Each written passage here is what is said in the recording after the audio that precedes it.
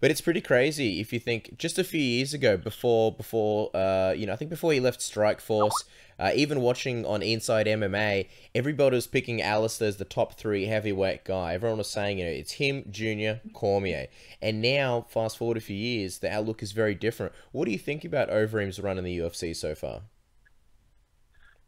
Well, it's like I said before. Listen, when I talk about this, people are going to say right away, "Oh, he's a hater because he left Golden Glory," and it's not. I always said this. Like when I said he had a glass jaw, people go like, "Oh, and he's just saying that." I said, "Look at his record, dude.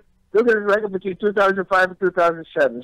I think he got knocked out like 5 times, and against guys. So and he knows he has that also, but."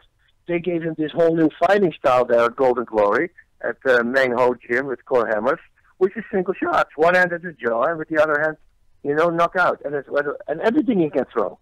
If he throws the left hook to the head, right hand at the jaw. If he throws the right straight, left hand at the jaw. Liver shot, everything he throws is powerful. He's got no kinks in the cable in power in any strike. Everything is good with him. But, it was, well, we know it now. He got caught with steroids. Then he got tested the next time he couldn't use.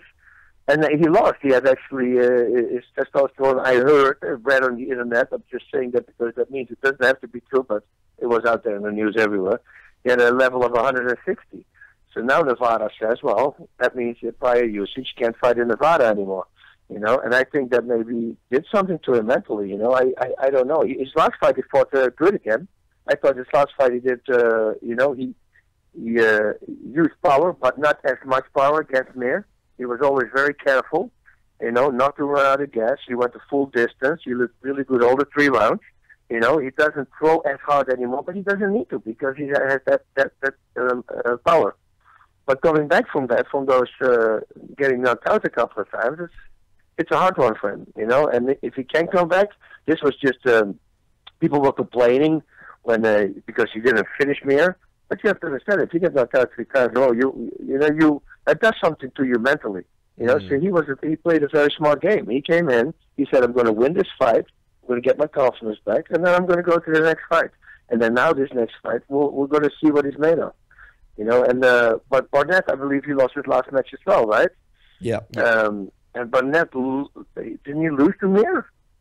Barnett beat Mir. He knocked Mir out in the first round. He knocked him out. That was it. Yeah. Okay, it was the other way.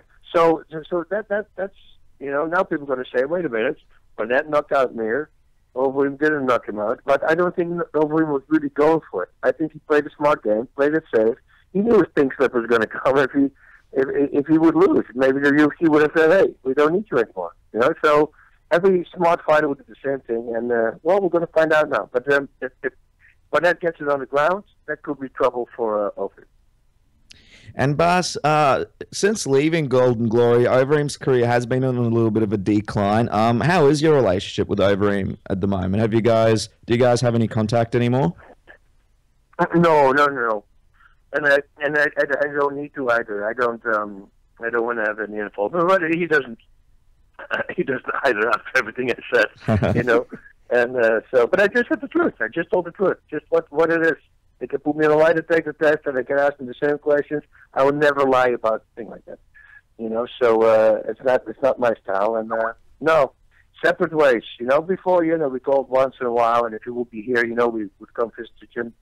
But no, that's over.